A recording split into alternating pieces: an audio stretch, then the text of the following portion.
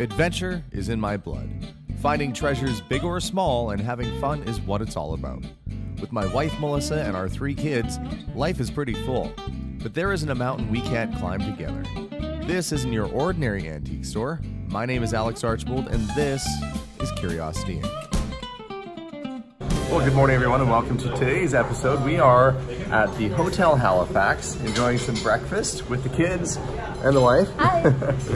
And we're going on an adventure today. We're gonna drive along the coast to Lunenburg, but on the way we're stopping at my friend Ryan's place. He's got a barn full of antiques. He's a picker in this area. We're gonna stop in to see him and see if perhaps there's some cool collectibles to pick up. But I don't know, it should be a pretty good adventure. We're gonna go along the coast, see some things that we saw last year. But today's adventure should be fun. You're gonna see some beautiful things, so follow along with us today as we go on another adventure of Curiosity Inc. Hey Jason, show everyone the size. That's the tiniest, I'm gonna show a comparison there. That's the tiniest little itsy bitsy glass of orange juice I've ever seen. I guess it's portion control here at the buffet.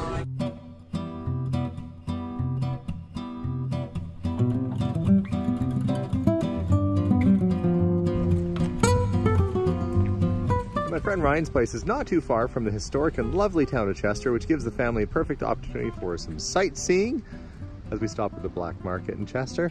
And I am going to look across the street because I spot a really cool little Willys Jeepster sitting over there. Lovely little town, lots of shopping to do. We've got to start our sightseeing. See if I can catch up with Melissa. Hey guys.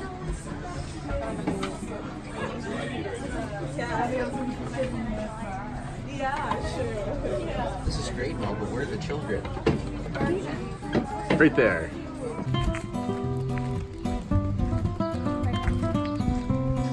Okay, we're here, and it looks like he's definitely up the ante of his picking. He's got lots of stuff, so we're gonna check it out. But look, that's what we're going into right now. Check out Ryan's barn.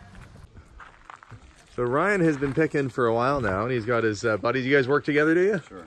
All right. I see you've got part of what would have been a killer John Deere sign. And I was saying earlier, I was looking at that. If your name's John Farm, well, there's the sign for you. That should have been, well, a fair bit longer, and it would have said John Deere Farm Implements and had the running deer in the middle. It's a pretty expensive sign when you have the whole thing. But even for $100, I mean, somewhere you're going to find the rest of that and go, oh, I should have kept it. But it's cool. So we got to check it out. You've been busy this whole time. I can see this is a lot more involved than what it was last time I was here. Yeah, I just got back from a trip from British Columbia, actually, across the country, and found lots of treasures and goodies along the way, so. Well, I see that. Well, we're going to have a look around. Yeah, please do. Now, if I find some stuff, I might have to see if you can ship.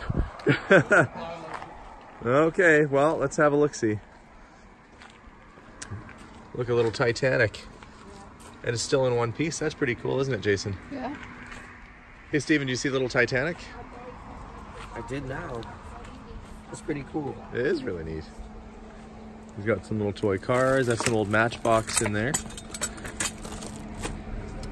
These could come in handy. These are little latches.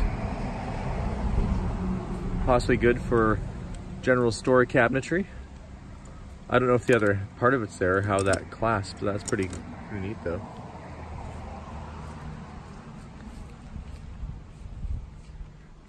A bunch of dead stuff. Kind of probably coyotes or foxes.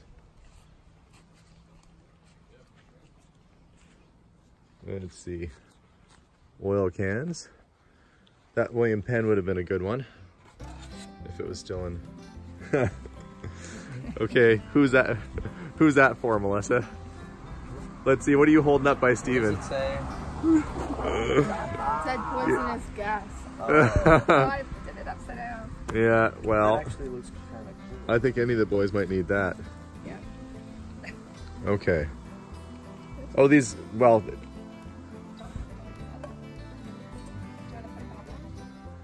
I've had these cans before. They're actually, I hate to say, kind of cool. Look at the little graphics there. Poor little gopher. And there's Gopher Cop. I've had that one. White Rose. Now, in the world of more collectible stuff that's here, the White Rose pails are a little rare. But of course, condition plays a big role. There's a red head pail. You look at it and go, yeah, okay, well, it's an unusual piece you don't see too often, but look, the bottom's completely rusted out. It's too bad. This one has kind of a, that's a whiz can. Clean flush for cooling. That would be really good graphics on that. Conditions everything though, so you gotta buy the stuff in the best shape you can find. You guys want to go have a look inside the barn? Sure. Okay, let's go have a look. Now last time I was here, I ended up picking up a bunch of old porcelain license plates and some other cool stuff from Ryan, so I'm hoping to find some other interesting, unusual things that we can bring back this go around. But judging from what we see outside, I'm sure there's gonna be just as much good stuff, if not better, in. Let's go have a look. Hey, the car's gone. There was a, last time I was in here, there was a Saab. Well, because I was thinking about buying it as a problem. Ah, you might have been. Pick and pay. The sign's all ready to go. There's some old bottles. High cap. Some brands I have not seen before. Evangeline, First for Thirst. Okay, and I do see some early plates. Okay, Ryan, I gotta ask you, what are you looking for out of your old porcelain plates over here? I'm sure we can make a deal. Okay. This is the sort of stuff I'm looking for.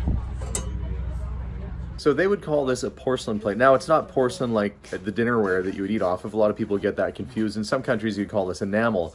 In our area, we call it porcelain or porcelain enamel. It's an applied glass over top of steel that's then baked to a hard finish. This would have been what they used, as you can see, 1915 or so. They later just went to steel or embossed plates. So these are early, they're more collectible and a little bit tougher to find. And in an area like this that was less populated, around that time there was less cars equals less plates. So we'll see if we can strike a deal. Okay, so we have struck a deal. He's been kind to me.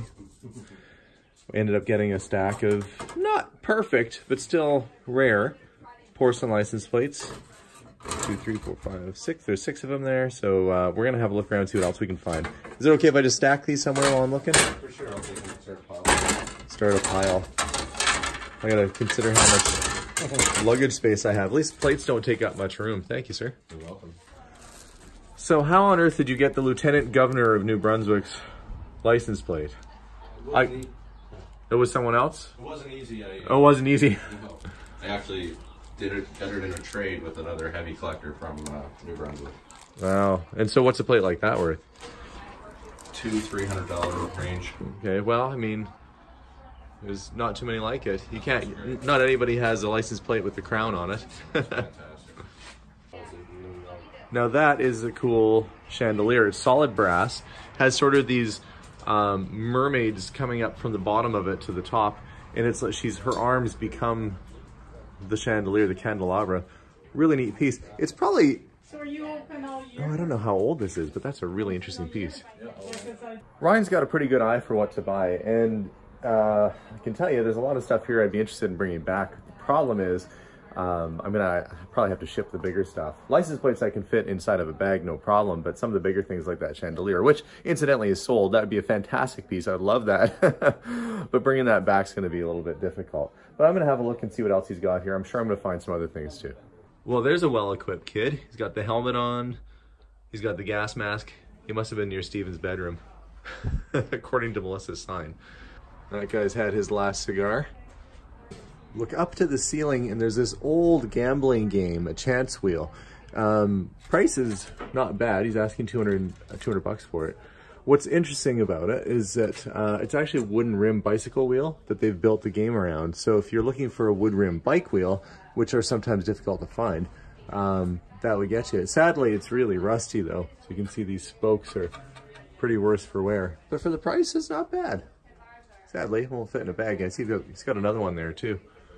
Cool looking thing. I see Jason found the upstairs. Yeah, before you. Before me. Oh, there's lots of horns. Hey Jason, we could hook you up to this. You could pull a cart around the yard for us. Why would I do that? I don't know. That's what kids do. They pull carts around like they're oxes. Hey, look at this trunk. That's really neat. Red, white, and blue paint scheme. That is a very nautical looking trunk. Don't think we could take that as carry-on. That's a cool piece, though. I like it quite a bit. We could ship it back. Well, you know, but it does give you an idea of what you can do in terms of painting to make a trunk look interesting, too, because any trunk could be painted like that, but that one's already got the right kind of age and patina to it. Looks pretty neat. See what else there is. Sometimes you just look for things that capture your imagination. Like this part of an old sword. Probably was in the ocean or buried. See how that's corroded along there? That was definitely dug up and there's really nothing left of the handle. All the wood and leather is rotted away.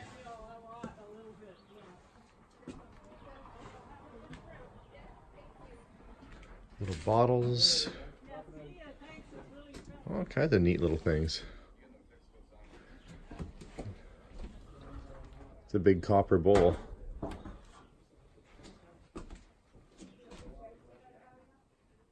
Just cram-packed full of stuff in here. Well, if I was closer to home and not having to fly out on an airplane tomorrow, I would certainly be making an offer on that trunk behind me. It's a really cool piece. I think it's got the right kind of aesthetic. I'm sure he'll have no trouble selling it. So saw this. Uncut, this is when Pepsi first started doing pop cans or soda cans. Really early sort of graphic for them, or fairly early. You know, it's probably from maybe the 1970s. They've been doing cans for probably about 10 years or so by then, but it's an uncut sheet of cans. Kind of interesting thing. Use it as siding or whatever you want to do. There's all sorts of neat stuff. The problem is a lot of the things that I'm liking are bigger or they're oil cans, and you can't take oil cans on an airplane. Right now, all I've bought so far has just been the license plates. But, I mean, that's a start. I'm going to keep looking around. Hey, Steven. You see anything cool? I just got up here, but so far, there seems to be some neat stuff. I was saying that kid mannequin downstairs with the gas mask after Mom gave you that sign. Oh. What do you think of this trunk? It's pretty cool. I know. It's too big to bring back, though. Found a couple little items. A really odd hood ornament of a jockey. And Rival Twist Chewing Tobacco. This is from Charlottetown, PEI. We were just on the island. So it's local to this area. Pretty neat.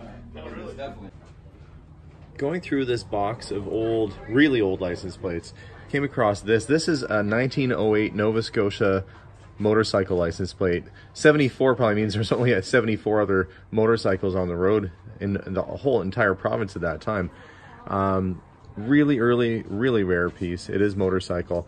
Asking price, $5,000. It's probably what it's worth, but I don't think I can justify that one today, as much as I'd love to have it. Really cool. I'm gonna put that right back where I found it, right back in the box. And you never know what you're gonna find when you come to a spot like this, from an outhouse door to a sign from a seafood restaurant, or even a coffin-shaped guitar case. Nothing says I'm a rebel like coming into a concert with your guitar in a coffin-shaped case. Even John Wayne probably thinks that's cool. Gosh, even this old folk art light fixture is really cool. Look how they painted the vines all the way around. Someone would have spent some real time on that. Neat, neat, neat. Well, thanks very much. Thanks for Got coming, a good man. haul of stuff. Yeah, Always good to see you. again. Yeah, this is the second year in a row I've been out to the East Coast. For sure, and I'm thinking I'll probably be in the Edmonton area September, so I'll look you up. Oh, I should have my new store by then too. That's cool. Yeah, so you gotta come check it out. I gotta show you the last thing that I picked up from him too. This is from a carnival, a little fortune teller head. It's creepy and cool at the same time. Just the sort of thing you don't see, and always the sort of thing I'm looking for. So thanks so much again, Ryan. Thanks, buddy. Good to see you. Cheers.